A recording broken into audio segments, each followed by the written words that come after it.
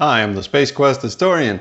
So I just wanted to show you a cool little piece of peripheral that I have for my hi-fi system. It's probably a little underwhelming to most people, but to me it's very special and very dear to me for a couple of different reasons. It's this thing. I'll punch in a close-up of it. It's a VU meter.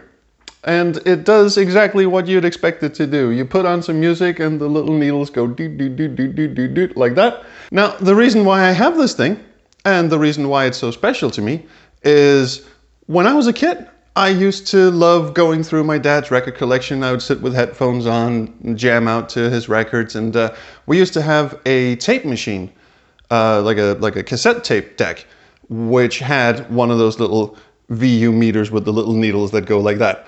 And I used to sit there and stare at it for hours, and I thought it was super cool and super interesting to see the little things bouncing along to the beat of the music. And when you get a hi-fi system today, you don't get those visualizations of the music playing, which I think is kind of a shame. We kind of had it a bit in the 90s with like Winamp, and you had those little visualizers that could like make weird swirly colors that, you know, pumped and bobbed and weaved around, and yeah, that was cool and all, but I kind of miss the little needles that went like that. So my dad actually, I may have mentioned this, my dad's an electrical engineer, so he likes circuit boards and soldering things together and all that kind of shit. So I asked my dad, can you build me a box that has a little needle that goes like this? And he was like, sure, why not? And so he went off, got materials, and he custom built this little fucker. And it basically just has phono input and output. This is where you plug in your tape out or a monitor or whatever, so audio comes into this thing. And these two little knobs are for fine-tuning the sensitivity of the needles in the front. So I'll just quickly demonstrate how it works. We'll put on some music that's unlikely to hit any copyright flags or anything.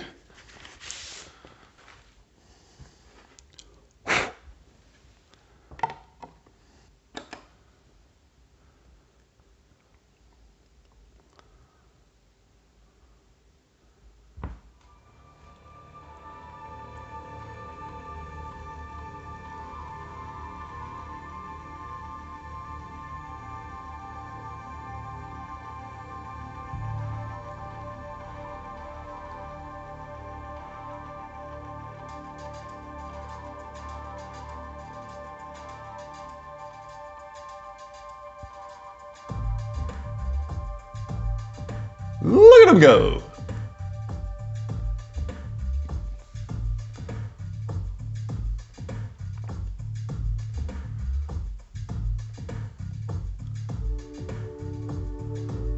So that means that now when I sit and listen to music, I can still watch my little needles go jumpy jumpy and groove along to the music, which is sort of oddly therapeutic in a way, and I just really love it.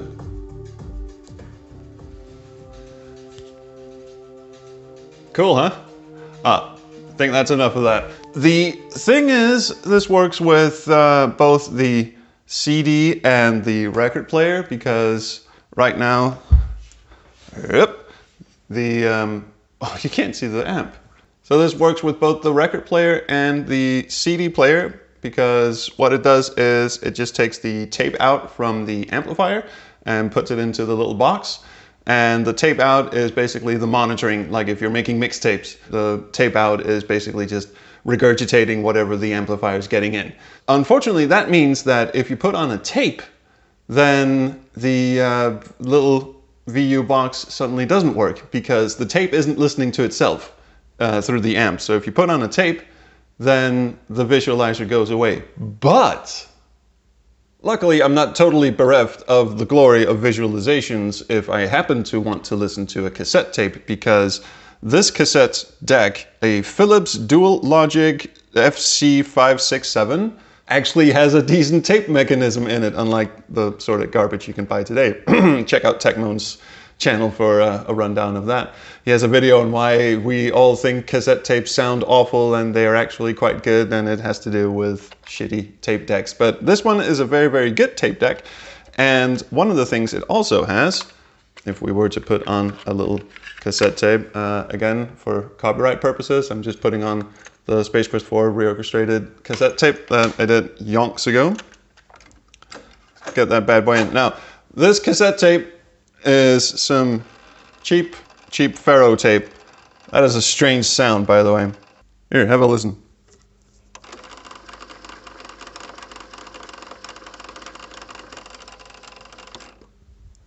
Yeah, I'm not sure that's right, but But anyway, getting back to the visualization part. If I were to play some music from this tape,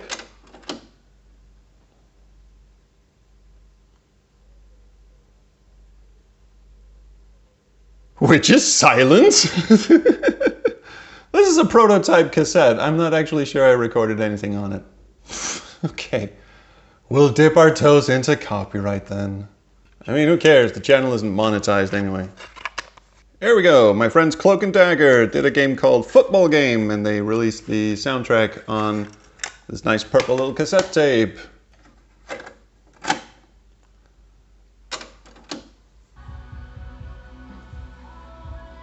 Behold, this thing actually has a little VU meter of its own. Hard to make out, I'll cut it and insert. It's not quite the needles jumping back and forth like that, but it is nonetheless a very fascinating looking little peak level meter visualize-y thing. And it absolutely does the trick. I can sit and stare at this for hours and hours as well. So between that and my little box of joy up here, I can just zone out when I listen to music. It's great.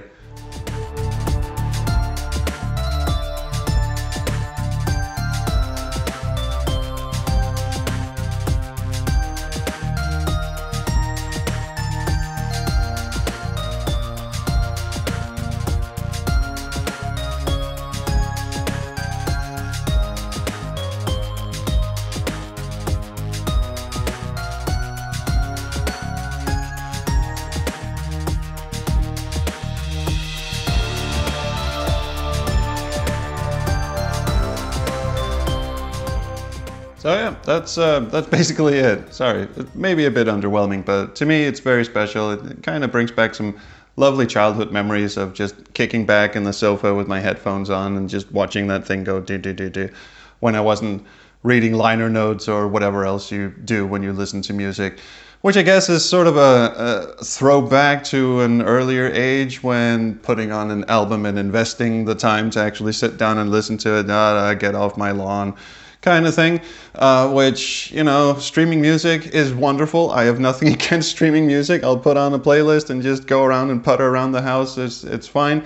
But when I really want to get into the zone, I like the idea of sitting down, putting an album on, and just zoning out and getting lost in the music, so to speak. And having these little visualizers helps keep me focused on the music and helps me sort of get into it, really. As opposed, closing your eyes also works, but that's really it. So cheers, thanks for watching. I'll see you around the Corona stream. Bye.